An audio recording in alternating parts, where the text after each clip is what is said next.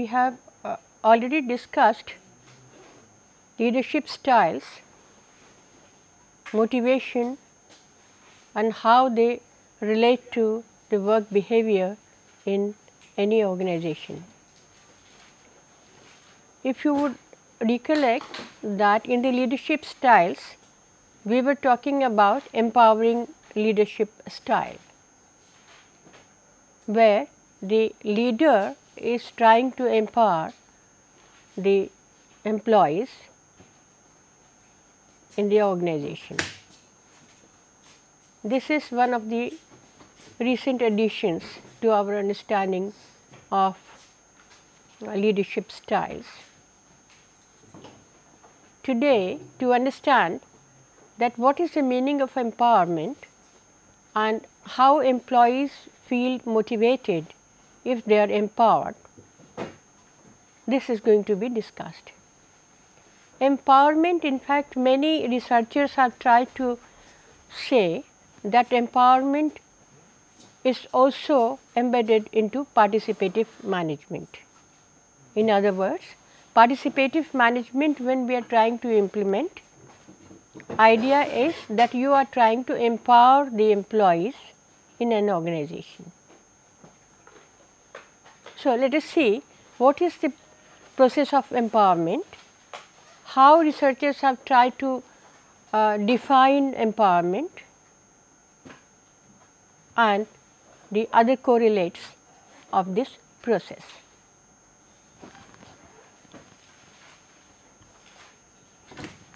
So, we will talk about empowered employees, empowered organizations, and empowerment process. So, let us see if the purpose of one of the major purpose, I should say, of the managerial function is that the manager tries to see that the employees feel empowered. So, what will happen? If employees are empowered, they become responsible towards job, have a sense of ownership, they feel satisfied in whatever they accomplish, they have control over whatever they do and how things are done. Also in this process is the recognition of their ideas,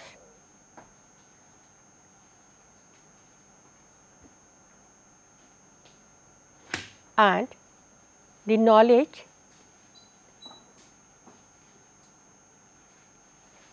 that they are important for organizations.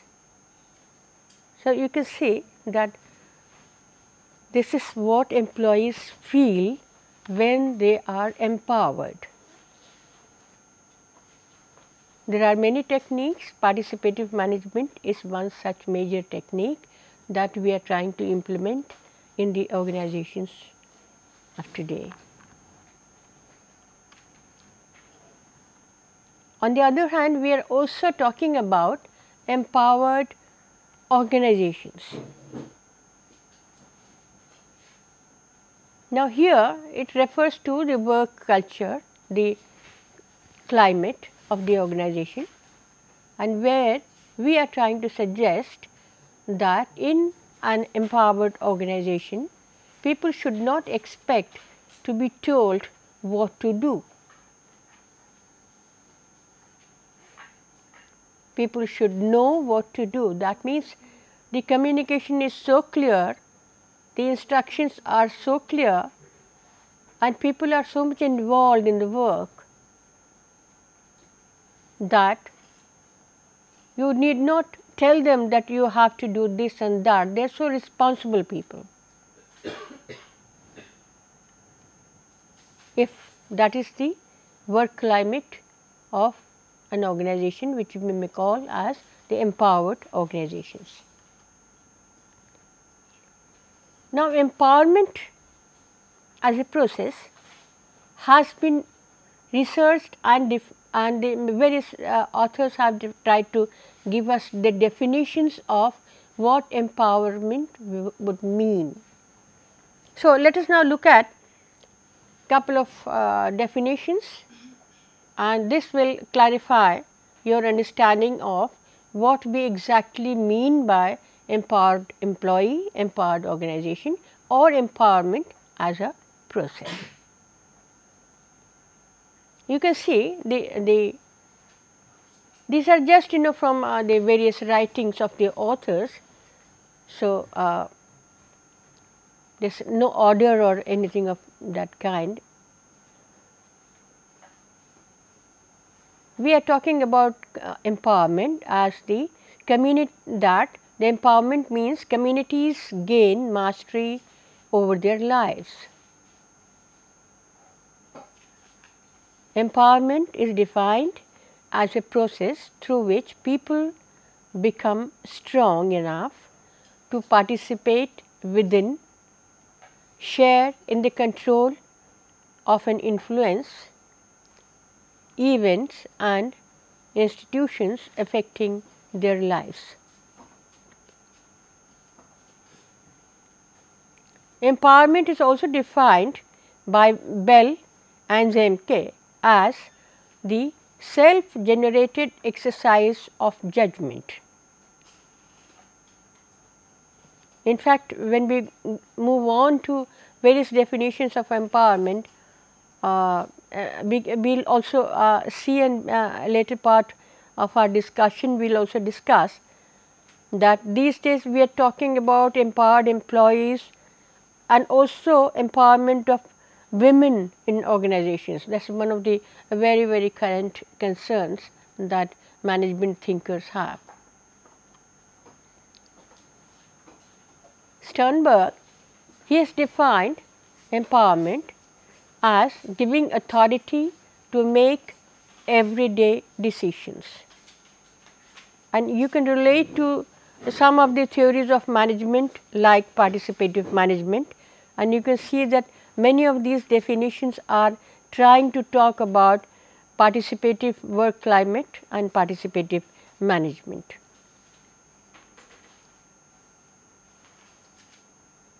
Then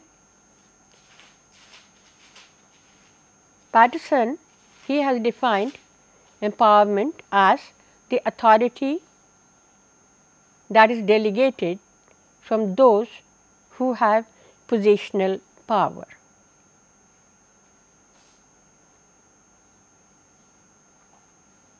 Empowerment means empowering to the lowest possible level employees within the organization or society. We are talking about empowerment as a process which is being used by managers and also by perhaps the policy makers in terms of the social development. That is why the definitions that we are discussing here encompass all these factors.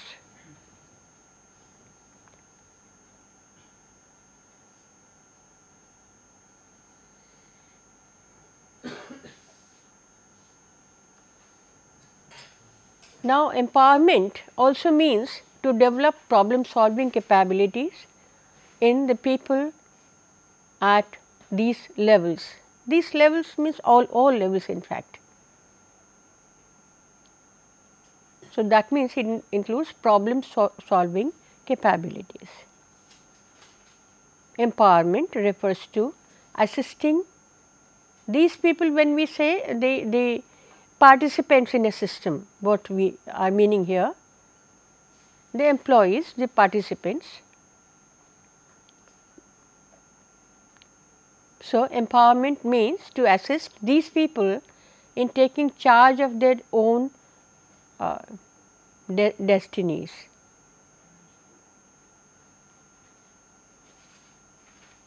Crawford, on the other hand, has said empowerment would mean to help all these people to achieve their full potential. So, here also we are talking about achieving intrinsic potential of people. By giving them empowerment, we are trying to unfold their potentials, giving them that opportunity.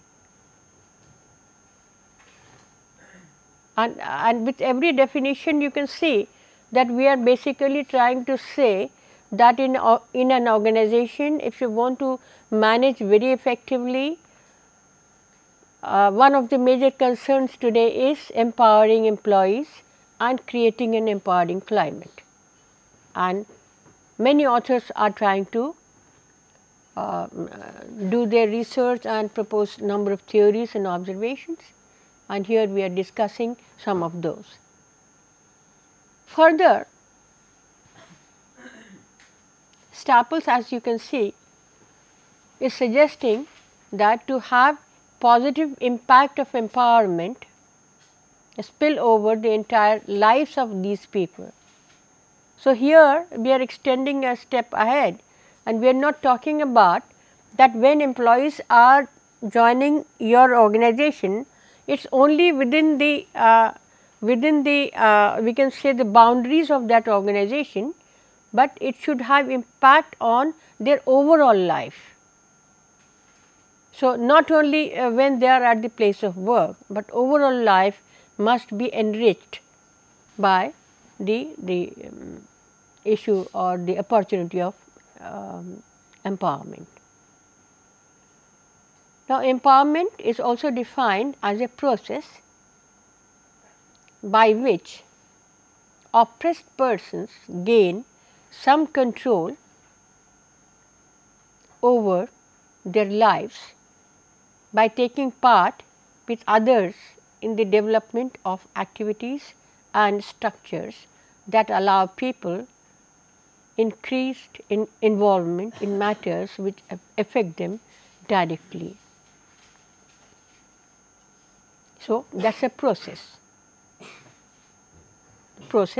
It begins, it has the correlates, and then finally it has the outcome.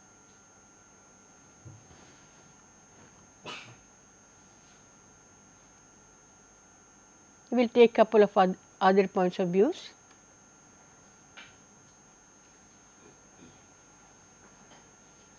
Employees make their own choices. When they are empowered, they take their own choices to speak out on their own behalf and control their lives. Pearson has talked about empowerment in terms of voicing the silenced, owning one's own vision, facilitating transformation from subject to object, creating autonomy, and raising self-esteem.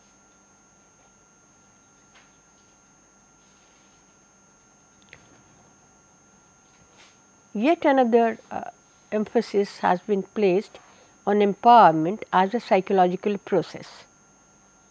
So, some authors have tried to give us a concept called the psychological empowerment, and psychological empowerment is defined as a motivational construct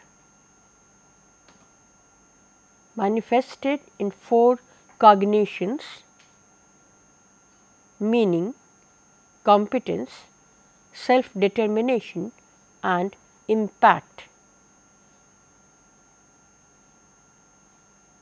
Cognitions are the higher mental processes which refer to your choices, your decision making, information processing, and overall the higher order thinking. So, psychological empowerment is an additional explanation that we find in the recent years. And in fact, one of our studies we have found that when employees have psychological empowerment, they also demonstrate greater commitment, greater much better outcomes are there. We conducted a survey of the Indian industries using psychological empowerment as one of the major factors, and that is what we have found in most of our Indian industries. Gupta has tried to define empowerment as the process of sharing power and providing an enabling environment by removing hurdles in order to encourage employees to take initiative and decisions to achieve organizational and individual goals.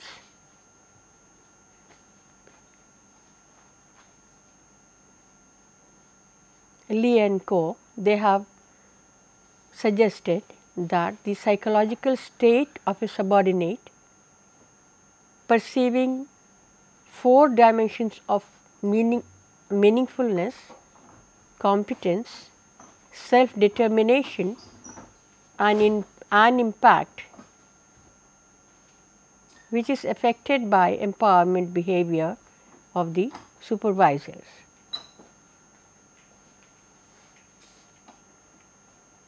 So, these are the 4 psychological states which constitute the empowerment behavior of supervisors.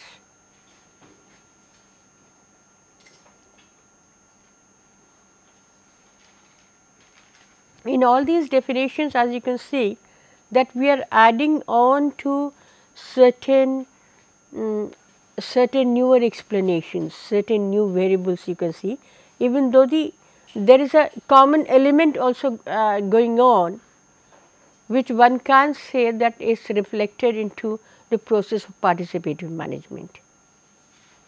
But every author has tried to make an addition by looking at the process very deeply.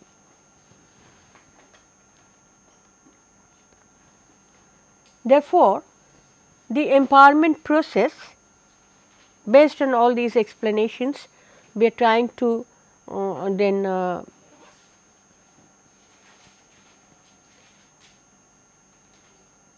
there is an error here. Stage 1 is conditions leading to psychological state of empowerment. Organizational factors are the first one. Supervision, this needs to be corrected. Supervision, reward system, nature of job. When we are talking about empowerment, these are some of the factors which are important, and then we go on to understand supervision.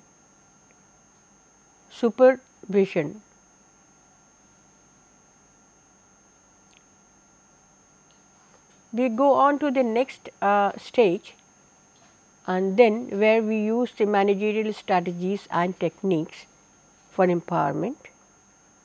Here you can see that participative management is very, very important, and in fact, all the other techniques of motivating employees that we have already discussed in our earlier lectures are also included here. So, empowerment is many things at the same time, and there is it's an interwoven process, with the motivation, leadership style and overall work culture. So we can't say that I just isolate empowerment and not talk about motivation, leadership and work culture. We have to understand these in totality. But for the purpose of understanding the process, we are trying to talk mainly about empowerment today. So, the use of managerial strategies and techniques would include participative management, goal setting, feedback system, modeling, contingencies and competence, E-based rewards, job enrichment, and of course, the list could be much longer, but few aspects we are trying to include here. But you can see that we have talked about most of these when we were discussing our motivational strategies. These lists are not exhaustive, we can add in a number of other factors, but for the purpose of understanding today, we have included couple of factors. At this third stage, which refers to providing self-efficacy information to subordinates using different sources, and here we have listed 4 sources: inactive attainment, vicarious experience, verbal information, emotional arousal. That is what as a manager one could provide information to the subordinates using different strategies, and some of these are here. Also, in the next step, we are talking about the results. If you have empowered your subordinates or if you have empowered your employees, then why? We are expecting some results, and some of those which we have listed here, that we can strengthen their efforts.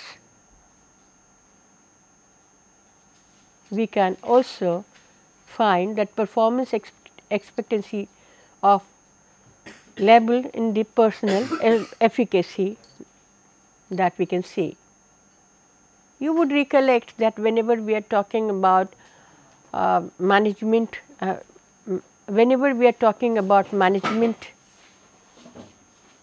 studies, there are 2 major concerns that we have about performance management and the satisfaction of employees, because people are important and without them we cannot manage any system or any situation or any organization.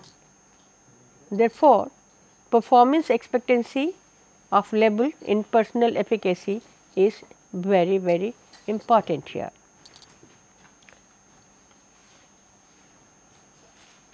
At the 5th stage, where we have taken in the idea from Conger and Kanango's work, this is suggesting that empowerment will also lead to some behavioral effects, which will mean that initiation and persistence of behavior to accomplish task objectives. Again, we are talking about performance management, which is one of the major concerns for us. But here the specific task objectives we are talking about.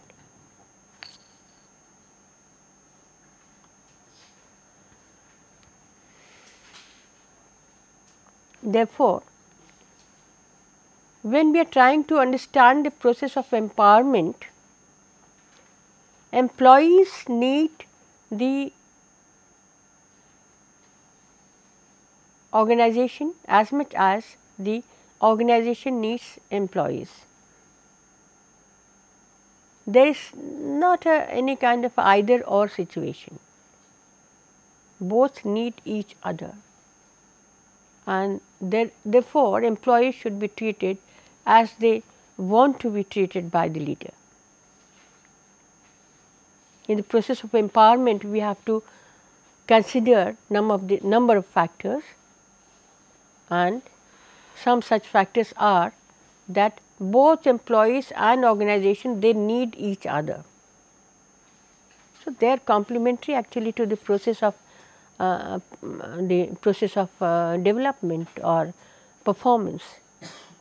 Therefore, the employees should be treated as they want to be treated by the leaders.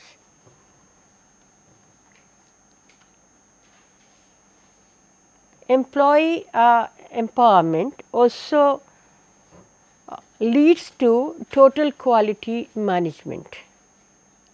You must have heard about this, and we have talked about total quality management in some other references also. The quality management is there in the production process, quality management is there in whatever you perform, any task performance. So, the quality becomes very important, and in fact, we can say that quality is there in the minds of people, and we can create a system where we have total quality management. Here we have listed couple of factors which are necessary for having total quality management, which relate to empowerment of employees. So, the climate should have trust, people should be given responsibilities, participation is inevitable here, then of course, the harmony and group affiliation. Earlier we have also talked about the group behavior and how people behave in a group earlier in some of the earlier lectures. We have also talked about responsibilities and various types of factors for job enrichment. So, we can see that we are also trying to relate some of the motivational strategies here with employee empowerment to see that the total quality management is achieved, which is our goal, because in today's globalized competitive world, unless we have quality, we cannot achieve results, and to achieve quality, empowerment becomes very important. This is what we are trying to understand now. So, you can see that how closely linked are the issues that we have discussed in couple of earlier modules and what we are doing today.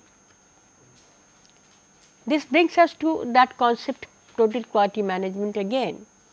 Total quality management in an organization, in an organizational strategy in fact, this accompanies the techniques that quality product and services to the customers could be given.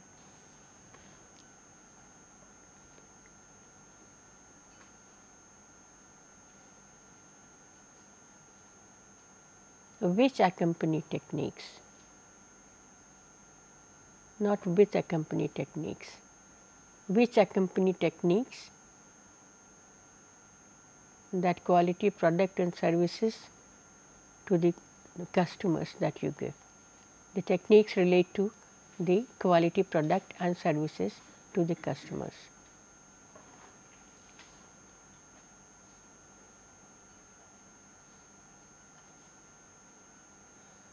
Total quality management also refers to make it right for the customers, respond to every customer inquiry, customer is always right, not only meet customers' expectations, but delight them with the process. Teamwork and cooperations are important for individual action and production. Now, we are trying to relate empowerment to total quality management, and we are trying to see that how total quality management could be achieved through this human factor. We are talking about the human factor, not that the technical and the other aspects are not important, but right now our discussion is concentrated on the human factors, and we are trying to say that human factors coupled with other technical factors will result into total quality management, but these factors are equally important.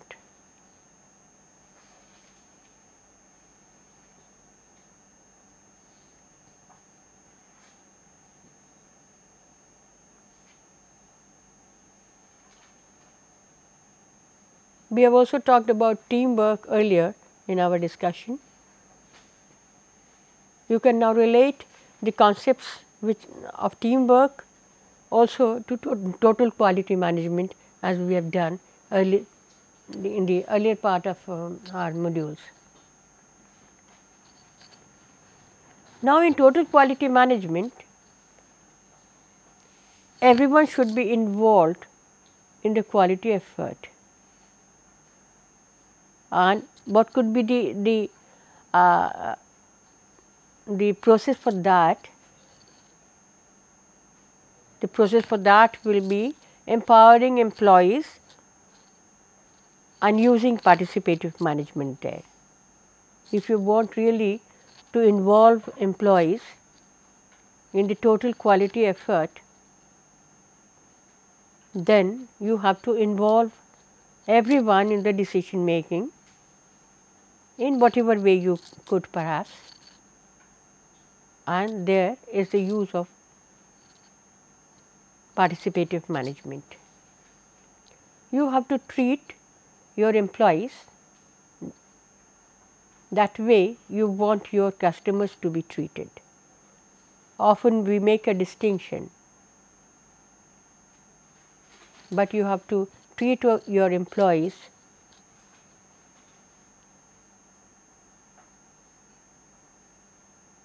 very well. You have to respond to every employee's suggestions for quality improvement.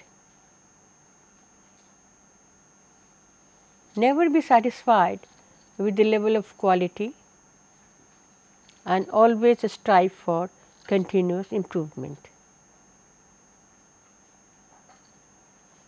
These issues, when we are raising, these issues also relate to quality improvement and performance, also in terms of your own performance, you can see.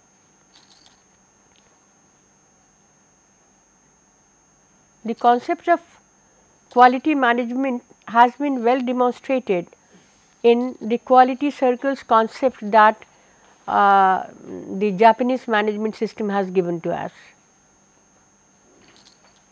In the quality circles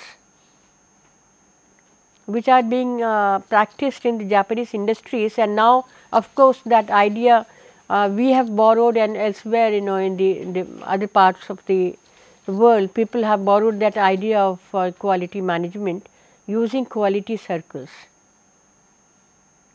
These are the Japanese industry's contributions to us. The idea of quality circles, this relates to involving employees of all levels in decision making, and they have tried to institutionalize it in their organizations, starting from the process of a suggestion box to a very serious brainstorming exercise and really coming out with the technical reports.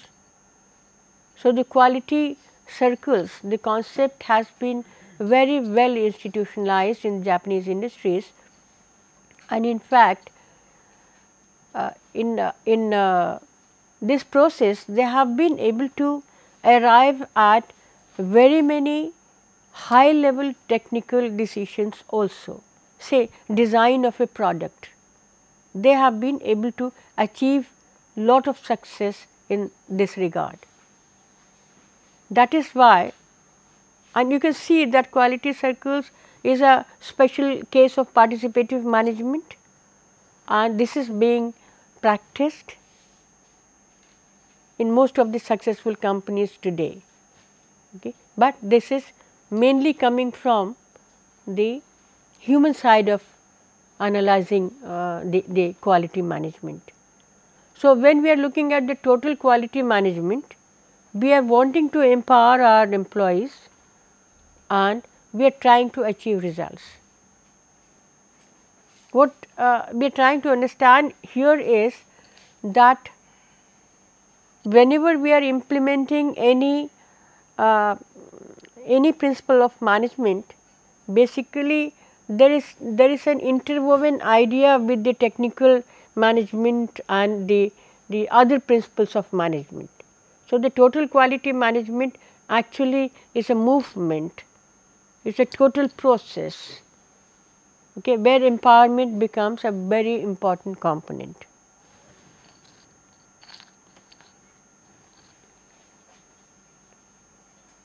We have already sort of discussed the techniques used, but let me repeat it again. We have to create a participative culture if you really want people to get empowered and if you really want people to give you the best quality. So, the participative culture is something very important,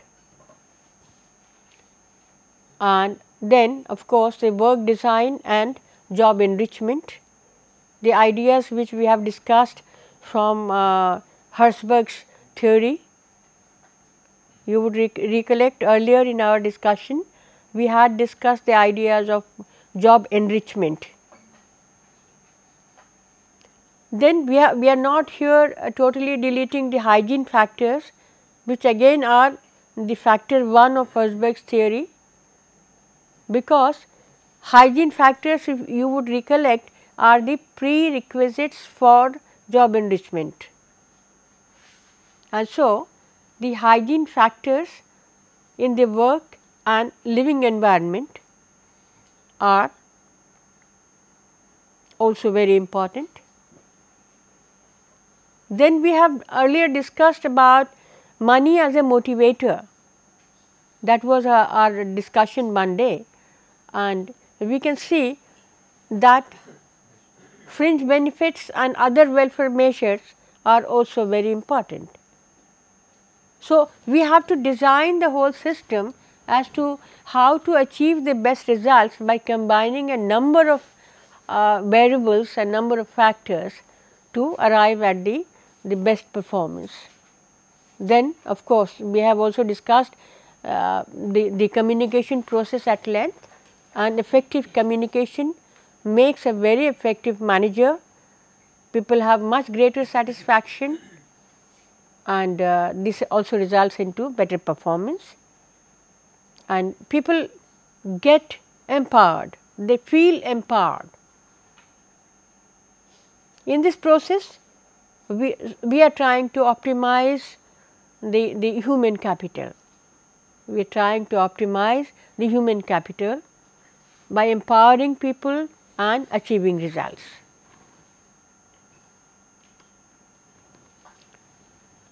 Therefore, the levels of empowerment, we can say, from very little to very high level.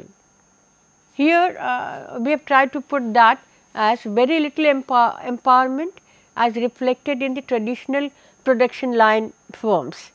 That is, very little empowerment is there. We are talking about, say, the manufacturing scenario of some organization, that how much empowerment are we giving to people in different production system setup. At the first level, we are saying very little empowerment, which is reflected in the traditional production line firms. Then moderate involvement as reflected in organizations that involve employees in terms of quality circles and suggestions, that I have discussed just now. But do you all understand the traditional industry where you have a production line, where people are working, sometimes in the production line a man is part of that production line system. In that, the possibility of empowerment is reduced, because every day you are working in the production line, the same perhaps performance is there. Your creative your creativity is not there, your involvement which comes from within is also not there. So, at the second level we are talking about moderate involvement as reflected by organizations that involve employees, and the examples I have already discussed, the quality circles that we are practicing all over the globe now, the which originated from the Japanese system, and the suggestion box that we are just discussed. These are the at the second level the process of involving and empowering people.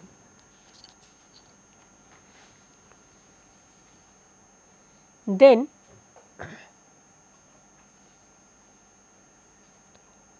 we are also talking about empowerment at the third level. So, at the third level we are talking about fairly substantial involvement as reflected by organizations where jobs are designed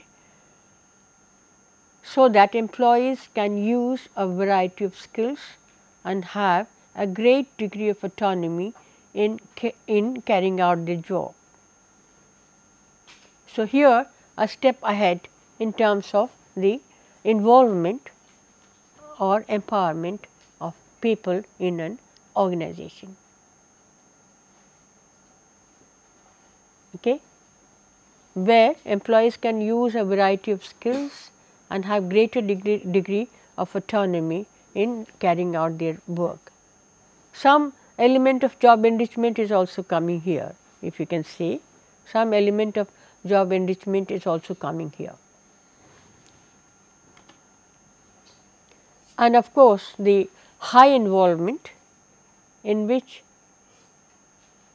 personnel throughout share information and work together to solve problems and complete tasks. And this is a case of total participative management that we have discussed, also as part of our earlier discussion, and maybe we will take up that in much greater details in the later part also of the course. So, the high involvement in which people share information and work together to solve problems and complete tasks. Having discussed that the empowerment could be at a very lower level, could be at intermediate level, or could be at the highest level. So, the idea is that empowerment leads to better quality management, better involvement of people, better results, and also this gives satisfaction to the employees and better performance to us. Because when we are trying to manage a situation and we are trying to talk about management, obviously we are looking for some results, and empowerment is one such situation and a strategy, we can say. Therefore, the benefits of empowerment, this is we are now trying to summarize the benefits, and also before we close for today, we will be talking about some of the difficulties and drawbacks. So, let us now see what are the benefits of empowerment in an organization for people, for the buyers, their customers, for the managers. So, the benefits, what are the benefits? So, more we have tried to list couple of them. The more rapid response to customer needs. Now, we will discuss some of the benefits of empowerment. In fact, we have been discussing that. The first benefit is that more rapid response to customer needs could be achieved. You would recollect that earlier we have discussed that for any organization we have to talk about employer, employee, and also customers for understanding the whole process. So, the most rapid response to customers' needs that is important. We also have to see that reduction in time needed to provide the goods and services that could be achieved using empowerment, increased employee satisfaction with the job, establishment of rapport between employees and customers, generation of better ideas about improving quality product and services, and greater retention of customer loyalty. And these are some of the benefits that we would certainly like to achieve by empowering our employees. In fact, this also summarizes the number of definitions that we have taken, and there we were trying to talk about what empowerment is all about. And we have now seen that if we are empowering our employees, we are likely to get this. So, overall if we say it is the total quality management, performance, satisfaction and so on. Therefore, to put empowerment into action, we have talked about this in many ways, but let us put it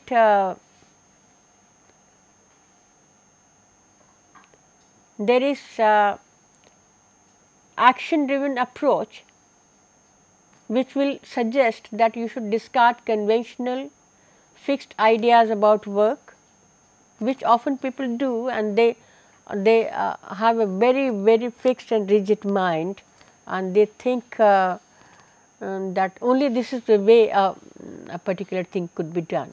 But if there are empowering situations, and if there is empowering organization, then perhaps you are going to give this opportunity to your employees that they could discard the conventional and fixed ideas and come out with creativity, their new ideas. Thinking about how to do it, start by questioning current practices, which often many formal organizations do not encourage. That questioning about the current practices, that is why they do not begin to make improvements immediately and correct mistakes immediately. And so, if you really want empowerment to be taken into action, then you have to create these conditions for achieving better results.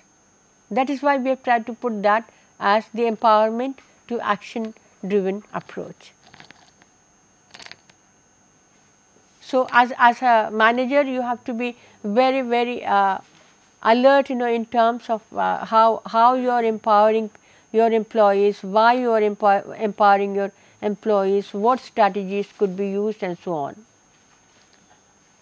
However, there are few drawbacks, as even the best thing might have some drawbacks. Empowerment also, when we analyze as a process, we find that number of drawbacks may still be there, which you have to take care as a manager.